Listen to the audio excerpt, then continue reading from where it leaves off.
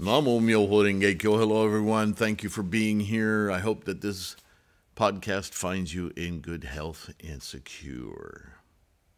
The 3,000 realms in a single thought moment of life. We are going to cover the penultimate chapter, a very brief one, but one of the essential ones. Here's the thing. What is in the briefest statement I can make, the 3,000 realms in a single thought moment? What is this concept? Nichiren refers to it all the time. Tendai wrote many, many books, speeches and texts about it. Miao annotated those texts. And Shakyamuni himself, in the lifespan chapter, described it to the best of his ability at the time for those people in his day to get this idea. And to put it succinctly, for you and I in this time of 2023, I can say with a great confidence that the teaching of the 3,000 realms in a single thought moment of life is about the speed of causality. Great, Sylvain. You've given us more words to not understand and see what the heck you're talking about. All right. So let's break it down. First, chant. Namo Myoho Renge Kyo. Please do that. Thank you. Now that you've opened your mind, I would like to suggest to you that if you're interested, you may not be, but if you're interested on how does this life work? How is it that I'm finding them myself? Why do I have these habits? How do I have these habits? What are these habits? How did I form them? Where did they come from? I can blame some on my mom and some on my dad and some, but I run out of people to blame. At some point I'm like, but how can I know this and at the same time not know this? What the heck is going on? You ever had those kinds of thoughts? Maybe not those exact questions, but do you ever catch yourself, perhaps in a quiet moment, thinking, how in the hell did I get here? Why am I this way? Oh boy, there's a good one. And I'm not trying to get all smarmy, but there's a misused word in political discourse today about woke and wokeism.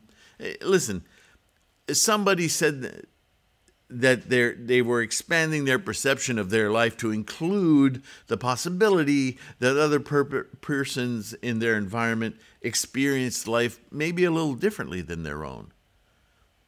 That's where this woke idea started from. There's nothing wrong with it. It's being used in a lot of bizarre ways. Is my lighting okay? Is that better? It's a little better. A little bit more. Okay. Anyway, the point I'm making is our mind, which we think of as this repository of knowing, notice I didn't say knowledge, but this soup of knowing, where did that get its opinions? Why do I feel so incredibly strongly about this, but that, And it's not about whether or not it affects you. It's whether or not you think it's important that it affects you, because everything affects you.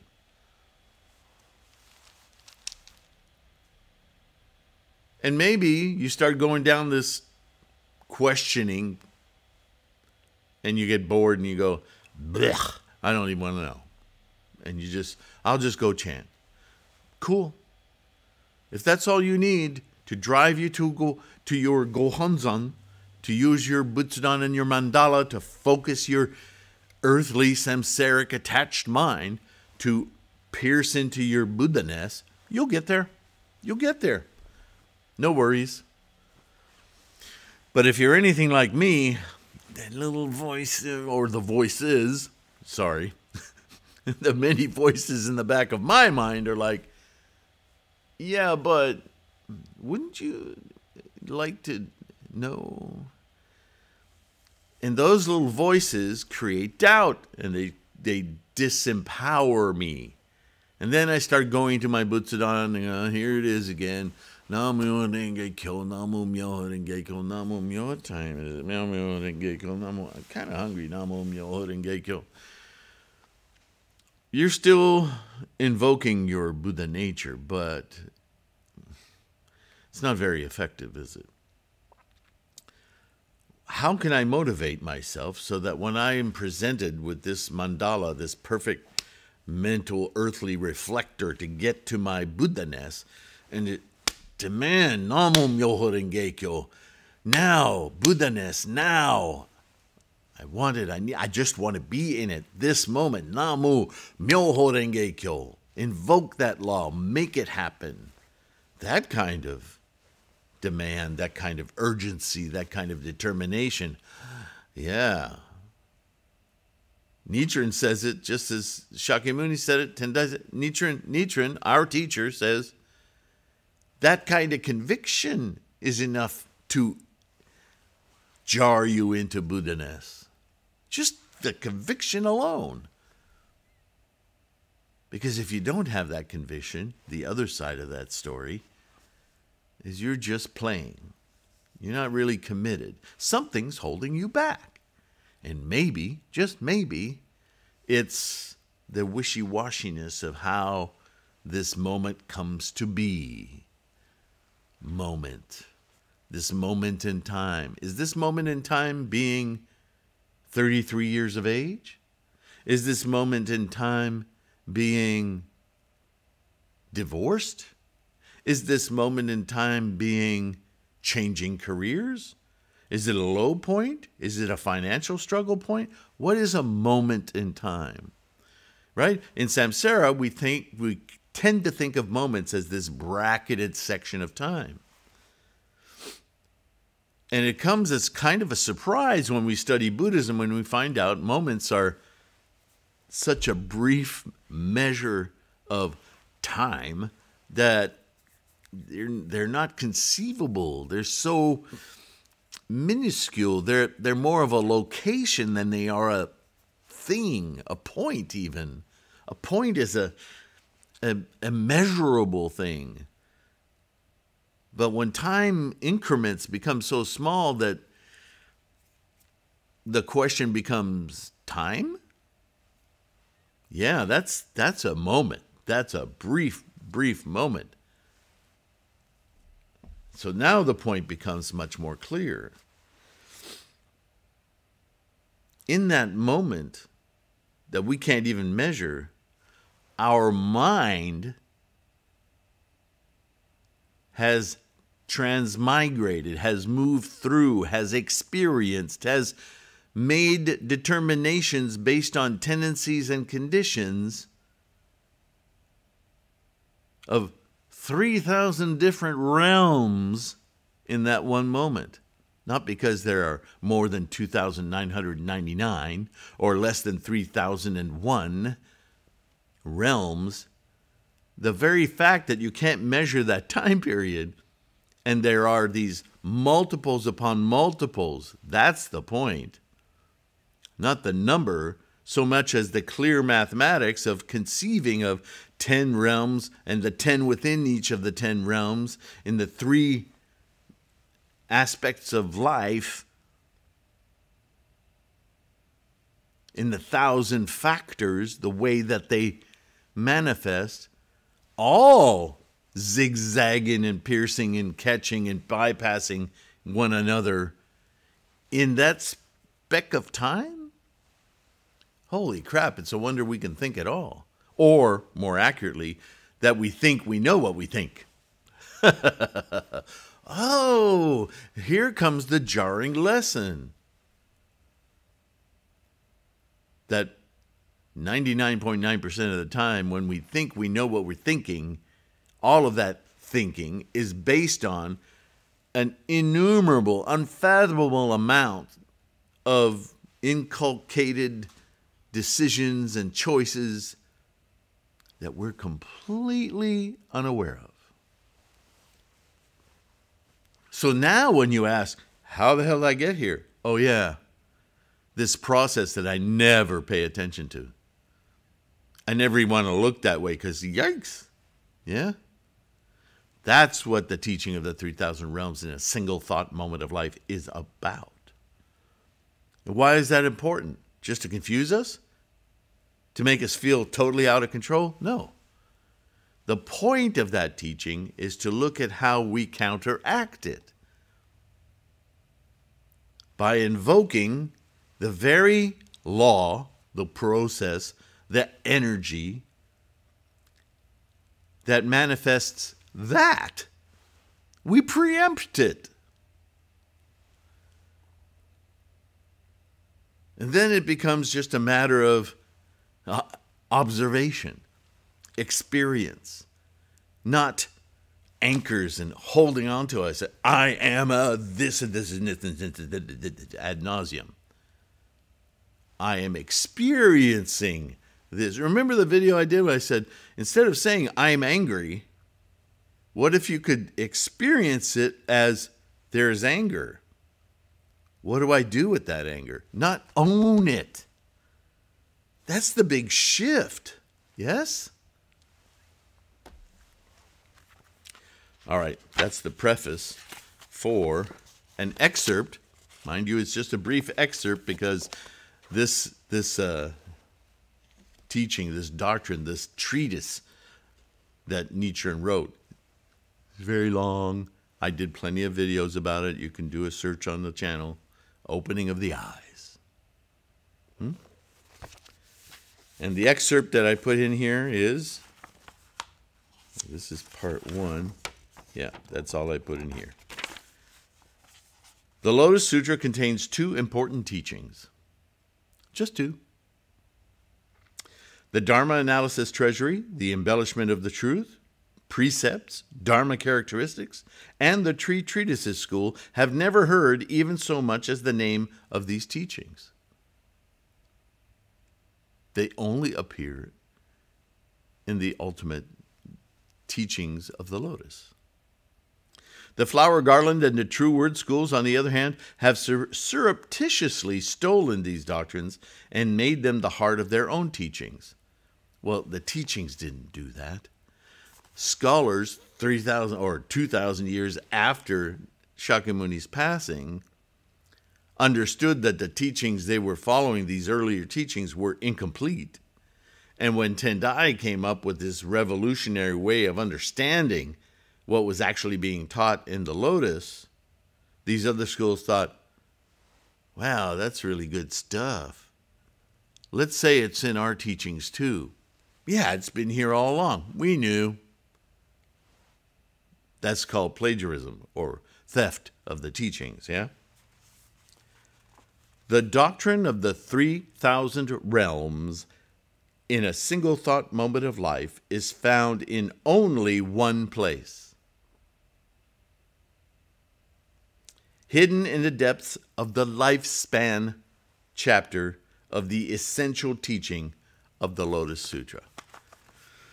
You see why I keep saying this is a central feature of Buddhism.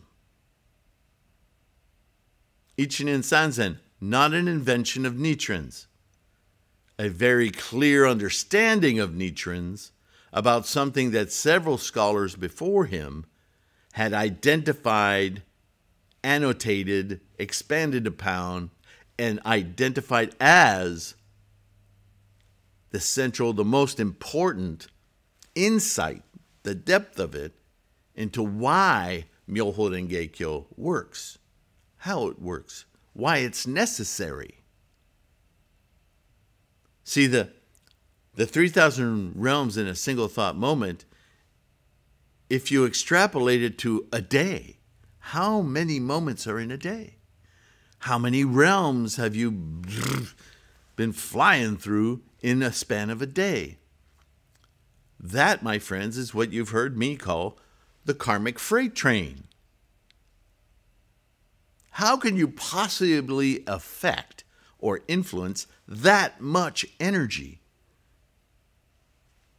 in momentum that you can't even trace? Moment. Like that. It's just, you can't wrap your head around it. How can you intervene? How can you influence? How can you feel as a human being that you have any agency? You just fold up and go and wait. Okay, life's happening. What are you going to do to me next? What a pathetic life. I would argue that's not even a life. You're not the path. You're not the destination. You're barely the footprints. Buddhism is about reversing that trend, putting your mind ahead of, in order to admire yourself within the process so that you can affect it, influence it to its most full, beautiful, expressive potential. That's the foundation of what makes Myoho Renge-kyo so incredibly powerful. They're not magic words.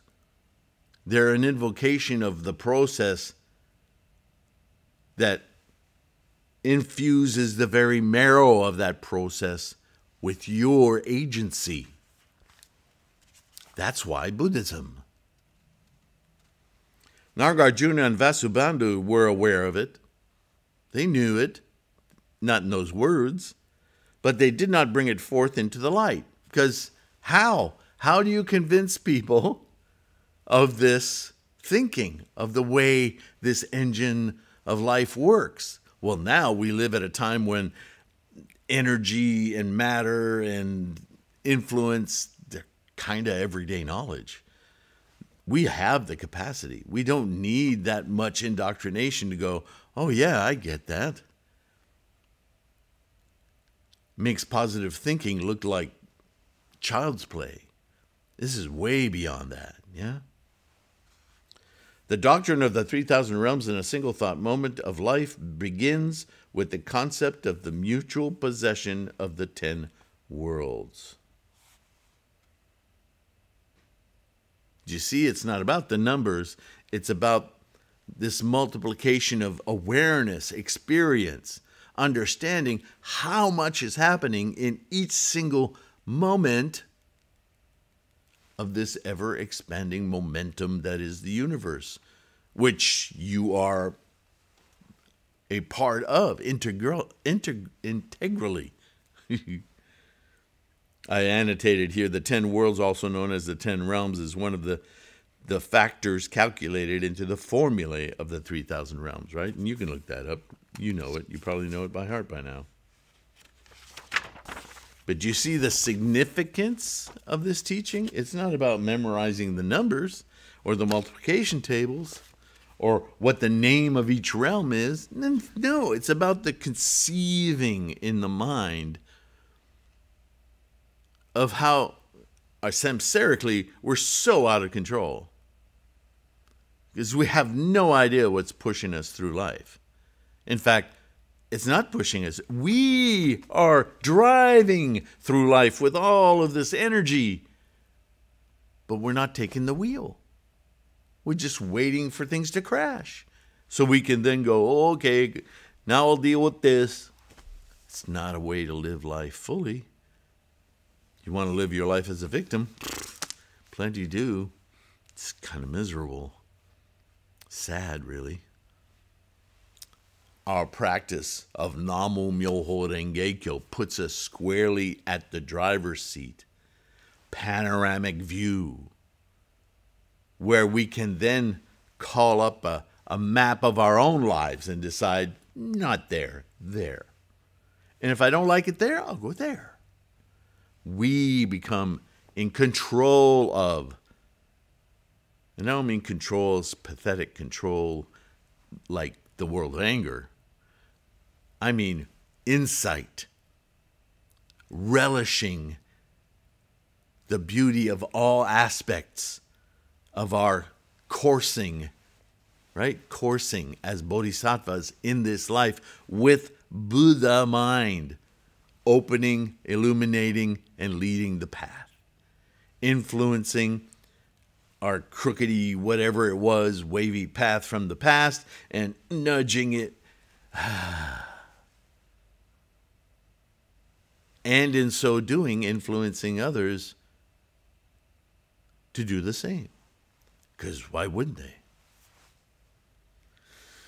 Namo Myoho Renge Kyo. Short one for today, but a vital one, I think. A critical one for really understanding what is it that we're doing. 3,000 realms in a single thought moment is a very profound teaching. But don't make the mistake of thinking it's just multiplication tables or labeling of different ways of thinking. It's the energy behind what drives all of life. This is what Nichiren identified as core to the lifespan chapter of the Lotus Sutra. He wasn't the first to see that, but he never hesitates to hammer on it, trying to bring the other misled, polluted, corrupt teachers and elite around him to look, come on. This is the way to practice your life to the full. We call it Buddhism.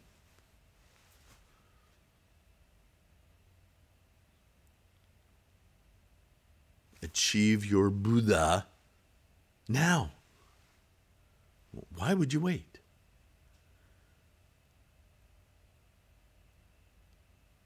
Thank you for listening. Thank you for your practice.